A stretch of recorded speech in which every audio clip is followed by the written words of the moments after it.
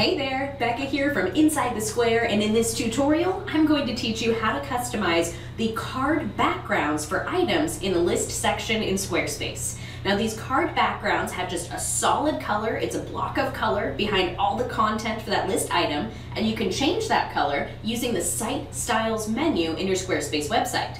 But what if you want to give it a cool border, or a box shadow, or a unique hover effect? All of that can be done with custom CSS, and that's exactly what I'm going to teach you today. Now the codes we're about to go through are listed in the description below, but let's hop on into my demo site so I can show you how they work, because I know you're going to want to customize these so they look amazing for your own website. Let's go ahead and hop into my demo site and get started. So here we are in my demo site. I'm going to hop into edit mode to show you really quickly how I got this unique card background for the items in my list section.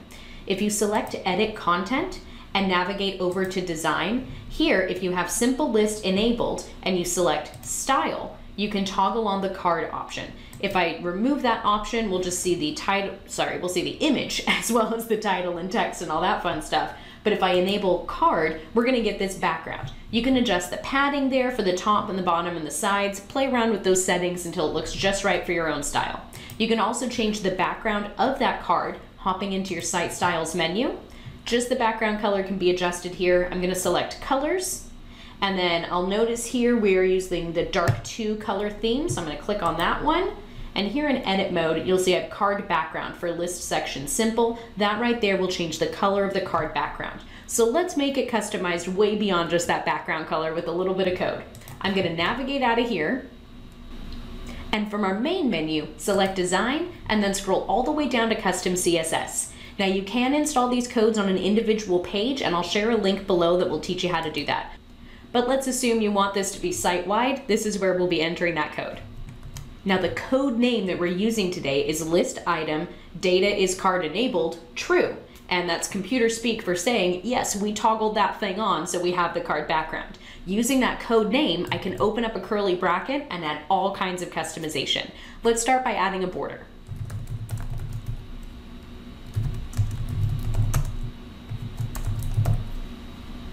I'm just going to type border 5px solid blue, and now you can see we have that blue border on all of my cards.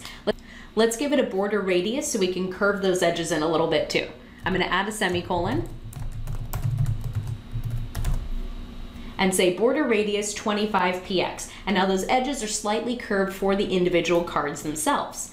Now what if you want to make a cool linear gradient background? We can use this code name to create that effect too. I'll go ahead and add another semicolon so we can add more customization here.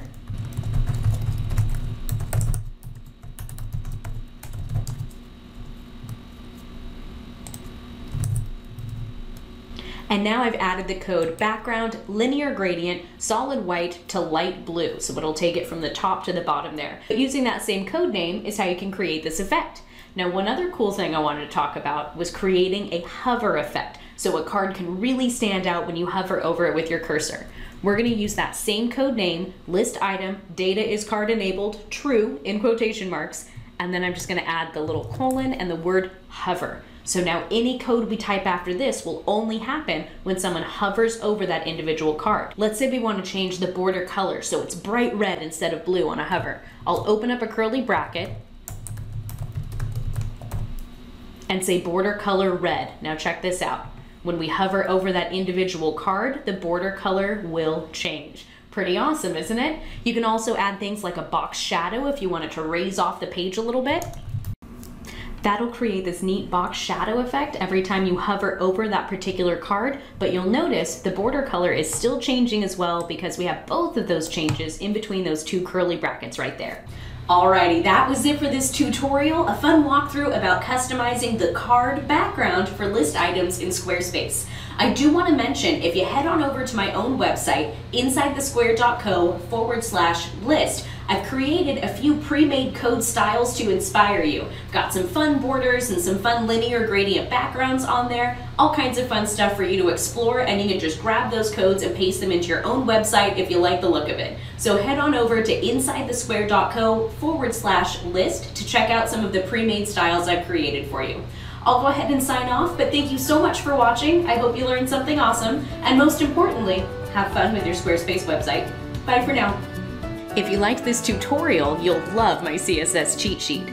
I put all of my pro tips and custom codes specifically for Squarespace into one PDF, and you can download a copy right now at insidethesquare.co/CSS. That's insidethesquare.co/CSS.